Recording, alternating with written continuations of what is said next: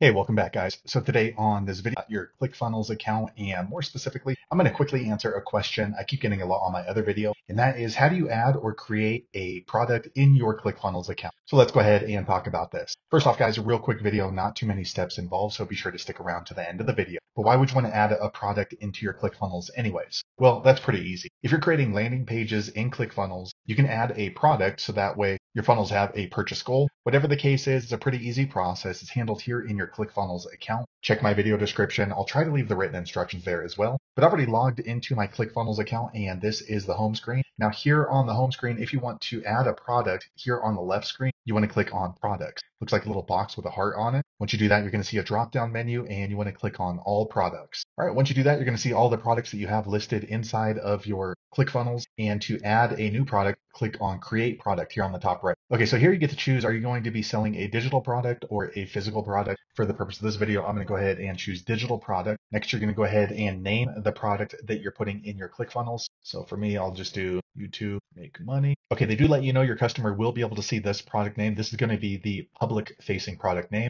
And here you can go ahead and type in a description so that way your customers know what they're purchasing. This course on making money online with YouTube. Okay, so I typed in a quick description and I'm going to click on create product. Okay, so here you have to choose what type of pricing option. So is it going to be a one-time payment? Is it some sort of a subscription? Or are you allowing some sort of a payment plan for this product in your ClickFunnels? For the purpose of this video, I'm going to choose one-time payment, and then I'm going to go ahead and just put this at 500. Okay, now that we've chosen a price, I'm going to click on set price. Okay, so here we're going to go ahead and continue editing and adding this product. So first we're going to go ahead and select an image. If you need help with an image, usually I use Fiverr, so I'll just let them know what I'm looking for and then kind of a few examples, and I'll get that created in Fiverr. If you need help with that, check my video description. I'll try to leave a referral link there, but I'm going to go ahead and add an image here. Okay, so I added an image and we're scrolling down a little bit more. So if you're selling a product that is physical, you might need to add tax. You can go ahead and click right here, and then you can go ahead and classify the tax ID. I'm not going to do that because this is a digital product. Here you can go ahead and manage the shipping and inventory, so you can add a SKU. And if you need